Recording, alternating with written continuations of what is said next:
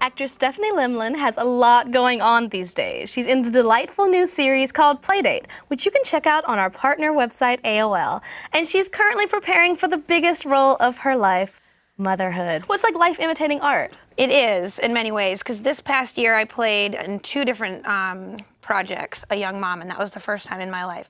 I am 33, but I look a little young for my age, so I was having trouble getting roles that were actually my age, and it was exciting for me to play a mom. Wait, so how far along are you? I am almost 32 weeks. I get an email, every week.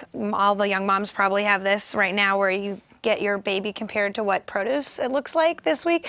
So apparently I am carrying a jicama, which is not exactly the vegetable I can envision right off the bat, but it's big. It feels really big. The show is actually a dark comedy, and it's very entertaining. It's one of the projects, like I said, that I'm most proud of, not just because it's one of my biggest roles, but I really love the writing. I loved the director. It looks fabulous, and the music is amazing, and it moves really quickly.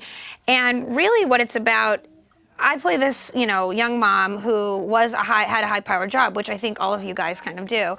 And it was a big transition for Amy to stay at home. And she wanted to be with her kids, but she got really bored and lonely after a little while. It's kind of like one of those Ben Stiller movies where everything bad keeps happening to him, and by the end, you are siding with him as the audience. But I look really bad by the end of this one. So, I guess the question, a lot of my friends have really liked it, is have you had really difficult times with other moms and just kind of navigating this whole new social scene from what you were when you were a single woman before and working, and you have couple friends, and now it's like your social scene has changed? I feel like there've been some up and downs, and moms can be very competitive, which is unsettling. You hope that you're kind of all in this together, and it's like, hey, we're all moms and we're going to just pat each other on the back and it's going to be great. And unfortunately, it's not always like that. So, Katie, do you have a specific horror story that you recall? At one point I found this really great babysitter, and she was working for me, and I sort of shared her with friends. And then the next thing I know, she was no longer working for me and only working for the friends. And I was like, how was that babysitter? My husband was on tour,